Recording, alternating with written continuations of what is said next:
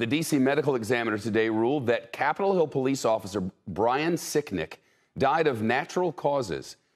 Officer Sicknick was the one officer who was beaten to death. The autopsy report indicates Sicknick suffered from 2 strokes and a blood clot, or from a blood clot, the day after he confronted rioters.